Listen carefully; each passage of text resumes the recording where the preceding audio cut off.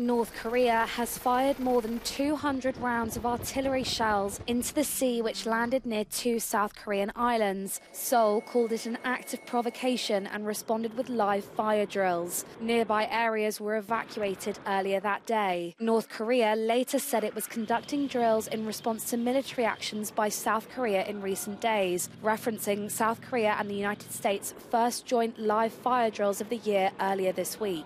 Meanwhile, North Korean leader Jong-un has taken his daughter to visit a missile factory, according to reports by the North Korean broadcaster. Jong-un ordered his military to thoroughly annihilate South Korea and the United States if they initiate a military confrontation in the latest round of inflammatory rhetoric targeting Seoul and Washington.